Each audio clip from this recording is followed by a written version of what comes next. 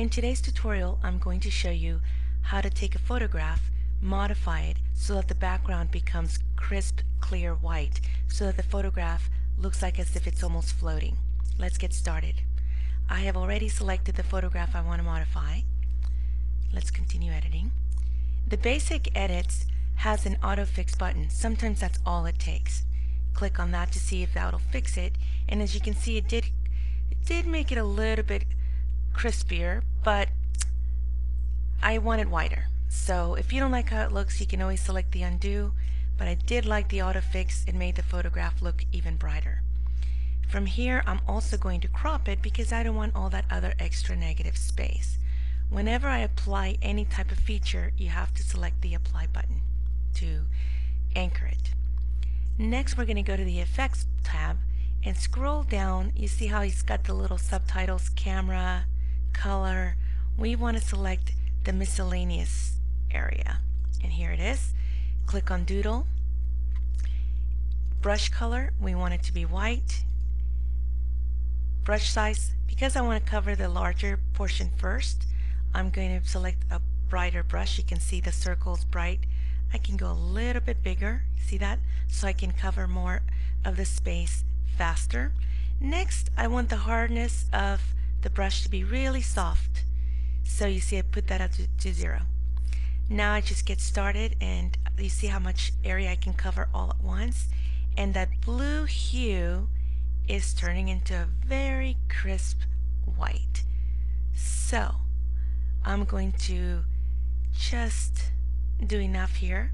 I'm going to just cancel that to get it out of the way. You can see how quickly I can do this with a much bigger brush, and what I'm doing is just leaving enough of an area exposed where I'm going to just make my brush a little bit smaller. If ever, like let's say I go too far, I can always come up here and undo it. See how easy that is? Now I want to really get into the edges. I'm going to make my brush a little bit smaller. That's going to cover less. It gives me more control. And I'm also going to zoom into the picture. See how I did that? I went to the lower right hand portion to zoom in. Now I'm going to just take one little portion at a time. See what I'm doing there? And just take my time. I could make my brush a little bit smaller to get into the grooves there. See how that goes? And remember to just click and drag a little bit at a time, because if you ever go too far in, you can always come in here and undo, but it only undoes that small portion that you've just done it. See how I just did that? Let me undo that, and let me just cover all this, and I'll be right back. Okay, so I continue to get rid of all of the shading. I did leave a little bit underneath to give it a small little shadow.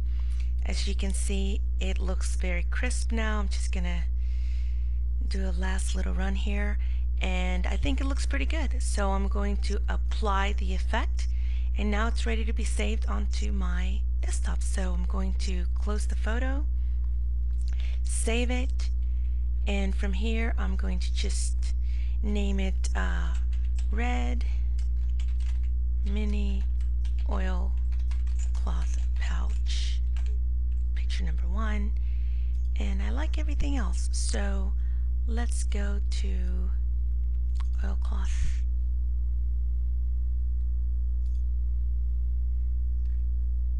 Let's go here. Sorry about that.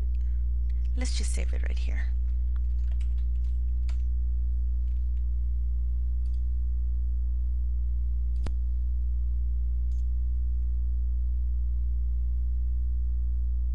And I think we're done. It's just saving, and hopefully you found this tutorial very simple, and I encourage you to try it. It was pretty close. It was pretty easy. Have fun.